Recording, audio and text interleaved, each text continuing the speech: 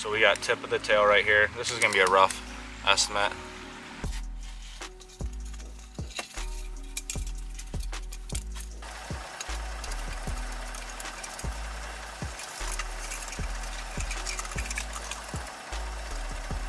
That's how you spool your pole when you gotta sleep out of your truck. Because I forgot that I have to tie bags tonight too, because I left all my spawn at home.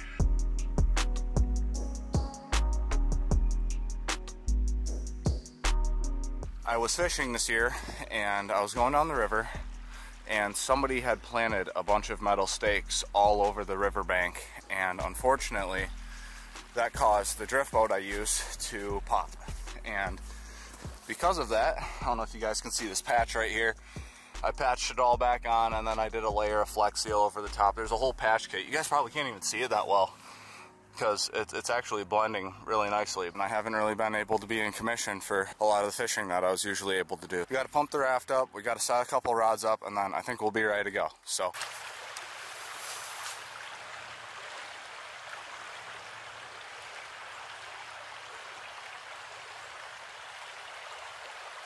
man, that's a perfect drift for that. Your call has been forwarded to an...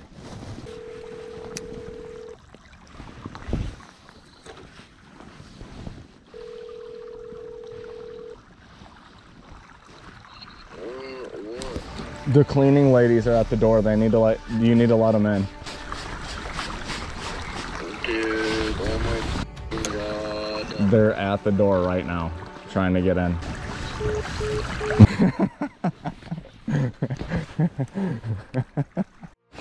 I'm fishing right now. Yeah, I'm fishing all by myself right now because nobody wanted to go with me. You didn't even ask me what I'm up to. You fell asleep at 6 o'clock. You were wrong. Say sorry.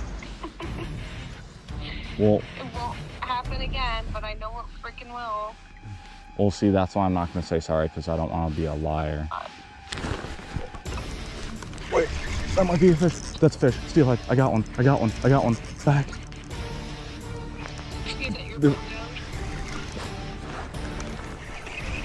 It's swimming right upstream at me. Holy crap. Oh no, it's in the wood. Wow.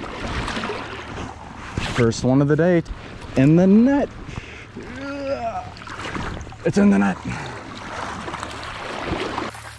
Just got the first one of the day.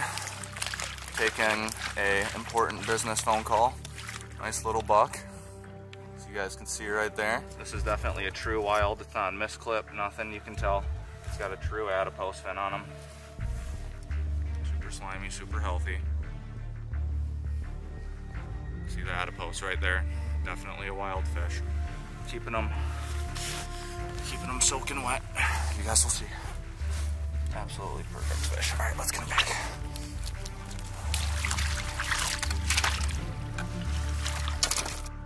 Back in the hole.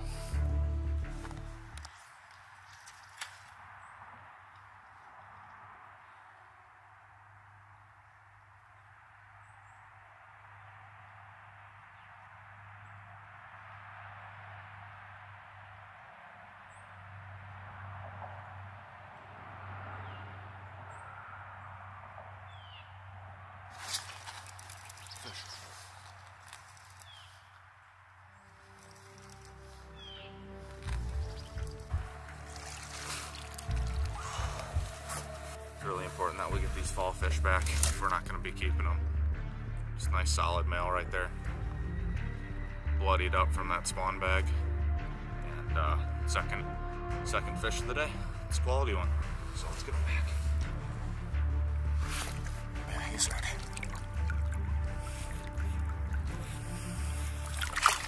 Nice. Let's go.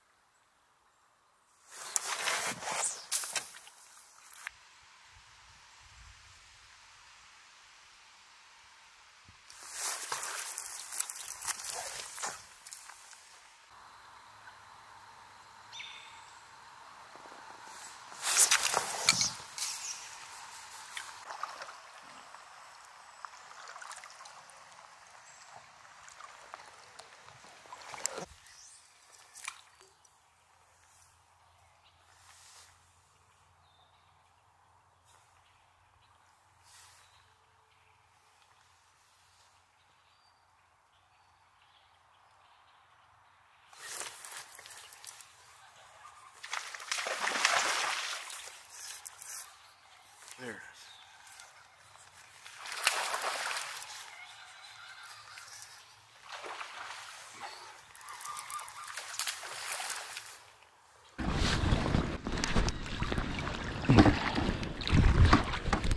Cute.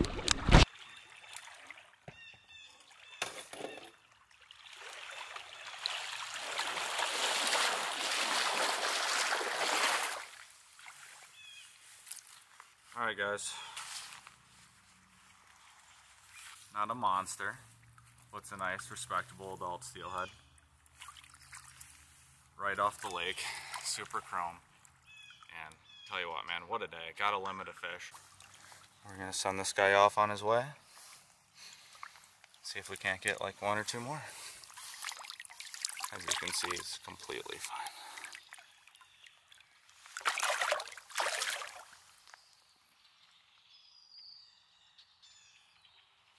Oh, I got one.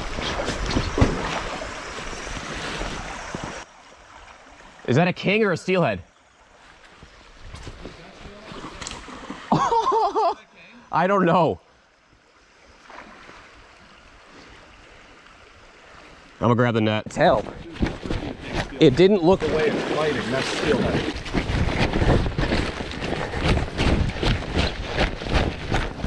I think it's a king. Wait a minute. It's a steelhead. Oh my god, look at that big mama, bro. Dude, that thing fought like crazy. Dude, let me go get my camera real quick.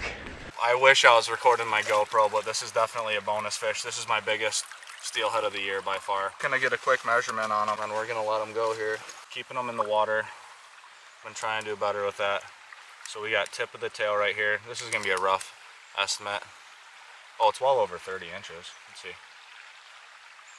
Looks like its nose is just past 30. And then we'll get a little girth on him real quick and then I'll get him on the way.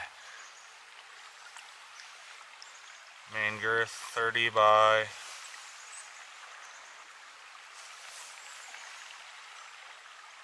30 by about 17 and a half. 30 by 17 and a half, dude. That's a freak. That's a great fish, man.